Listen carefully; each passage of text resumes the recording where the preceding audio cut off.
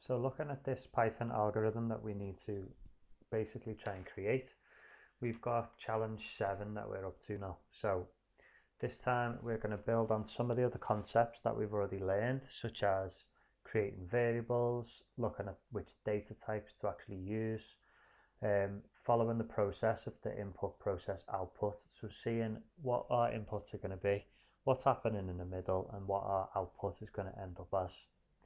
So if we start by looking at the input, we look at this problem here. If we go a little bit closer in. So what we're being asked to do is ask the user for distance in meters and ask the user for time in seconds that a journey was completed in. So we need to think of sensible names for this. So distance and time could be easy ones to use. So what I'm going to do, start this Python code. I'm going to create a variable called distance and a variable called time. And we want those to both be inputs. So just as we've done in previous videos, we're going to create it as an input. And we're going to create time as an input. Then what we need to do is think about which data types these are going to need to be. So time in seconds could be an integer. You could put it as a float if you wanted to be super duper accurate. But for this particular case, we're going to stick with integer. And distance is also in meters. Doesn't specify ever in any half meters or anything like that. So again, we're going to stick with whole numbers and put integer.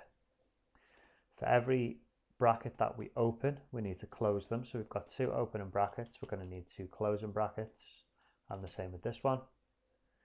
And then we need to think of a sensible message for the user. Now this is where you really need to start thinking about some validation. And the simplest form of validation is just making sure that the user puts the right thing in. So if we specifically tell them what to put in, it makes it easier. So what is the distance?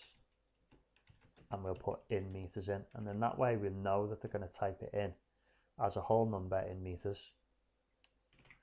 We can also do the same with this. So what is the journey time? Dear me. Journey time in seconds. And that's going to be our 2 inputs. Now for the process stage, we need to look at what calculations need to be carried out. So it says calculate and output the average speed using a function. So what we're going to do is work out what the average speed is. So I'm going to call this really obvious, sensible name, average speed. If you want, you often see people making it shorter, like av speed. Or you could even just put it as speed, because we know that speed equals distance over time. So what we're going to do, if speed equals distance over time, we use the divide symbol.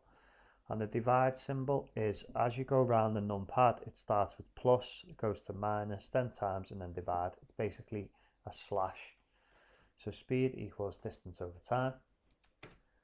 And then we need to output it. So we output using print. And we can just literally put that variable in, and that will work. Or we can give them a little message as well. So we could put average speed is, and put a comment in.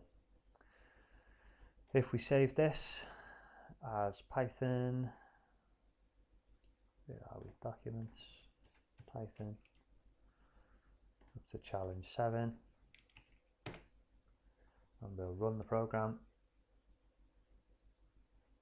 What is the distance in meters? Let's say 100 meters, and say they ran it in 9.5 seconds. It's not going to work because I put a decimal in. So I'm actually going to do float. And that way we can run this program now. And we'll be able to put 9.5 in. So if someone runs the 100 meters in 9.5 seconds, this is their average speed.